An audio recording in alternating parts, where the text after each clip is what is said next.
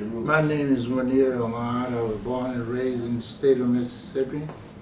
I was a World War II veteran, and after the war was over, I came back home and got married, and went to school for barbering, cutting hair, and attended regularly church service. So we were brought up as believers. I'm not saying we were correct believers, as I learned later in life, but I was able to get enough from what they were teaching to believe in God.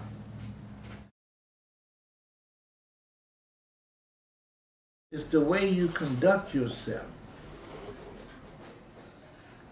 It causes people to first accept what they see in you. They accept what they see in you. If you're not presenting yourself in a way that causes them to accept you, you can't propagate to them successfully. See? They got to see it in your actions.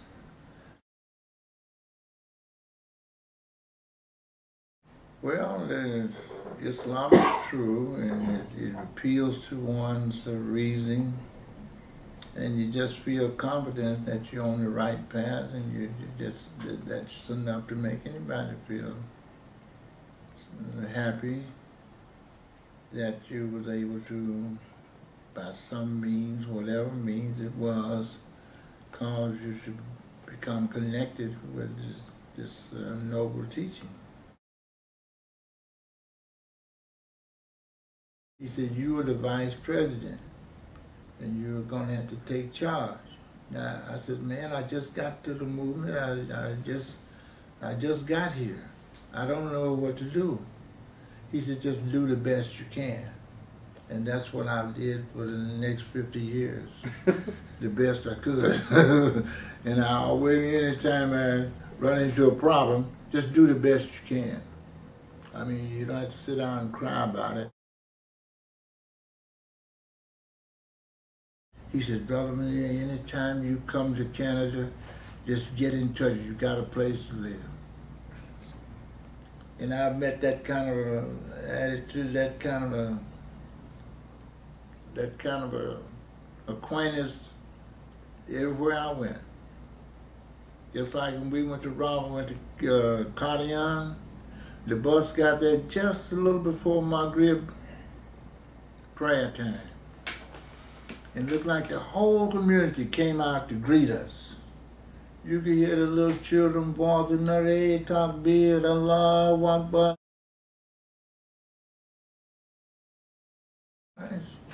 You got a big job. You got a big job to make this community Muslims.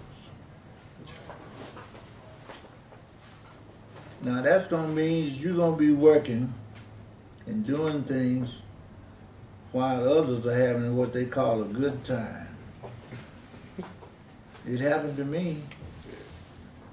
So you're going to be doing work while they are playing,